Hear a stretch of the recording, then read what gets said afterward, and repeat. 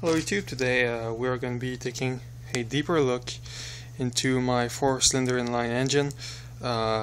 It's the finished version, or almost. I could be doing some aesthetic stuff on it, but really that's useless. This is the functional version. In my last video I shown the valve cover, including the valves. Well, right now we have all of the valves set it up. There are 16 of them. These ones are a little bit messed up. Oh, it doesn't really matter. So yeah, 2, 4, 6, 8. Moving on to 10, 12, 14, 16 valves. And this is a dual overhead cam engine, of course. So how does it work? It's pretty classic. We have a crankshaft with 4 pistons. The firing timing on the valves is piston number 1, piston number 3, 4, 2.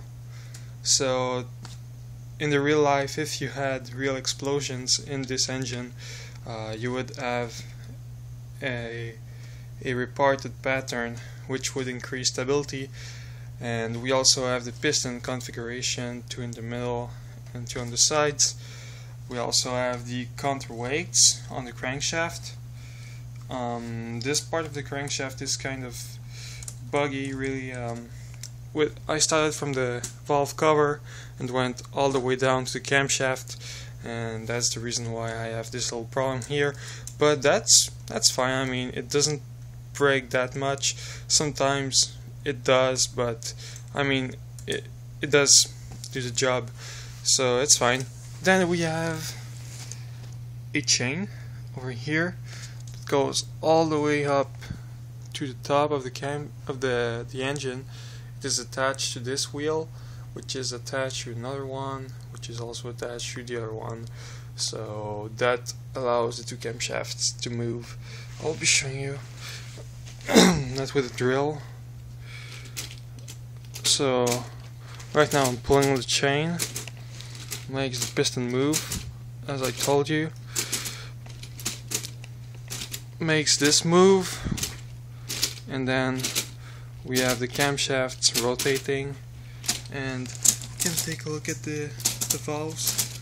We have the exhaust valves that are popping before and right after the intake valves, so that's just normal stuff. I was talking about adding a VVTi thingy to this, but I did not. That's mostly because it was way too complicated to change the cam phasing with RPMs, and it wouldn't even be noticeable with the high. So I just threw that over and I decided not to do it. So we're going to be testing the engine with a... Can you see that?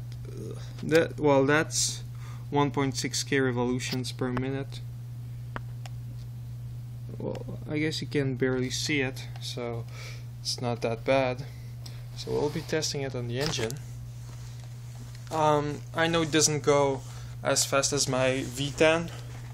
It's still pretty quick. I mean, it's normal. The crankshaft is not really designed to go. It's not as strong as the other one, but yeah, it still does a good job. This time I'm gonna be sure that my drill is well placed. Hold on.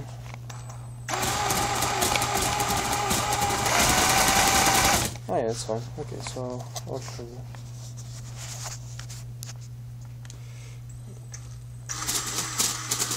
So that's at low speed.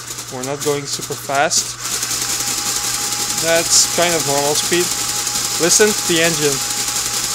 It sounds kind of like your engine when you just start it up and it's so cold. The valves. It's pretty cool.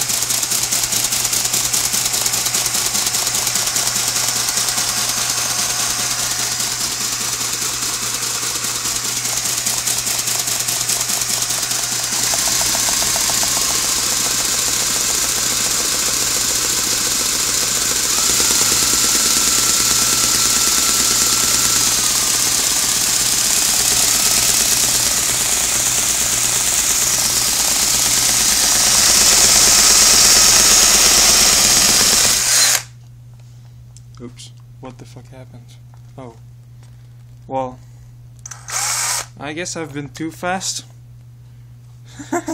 Well, that actually never happened to me before, but yeah, we saw what it was doing, so I guess it's enough for the video. I'll shut it down. I hope you liked it. I'm looking for ideas on how to improve it.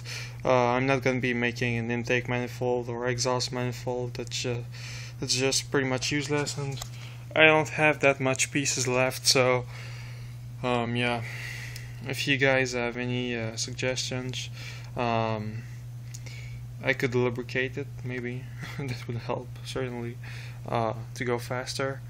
I could also apply hot glue at spots where it breaks, but well, I don't know. So let's see. So have a nice day. Thank you.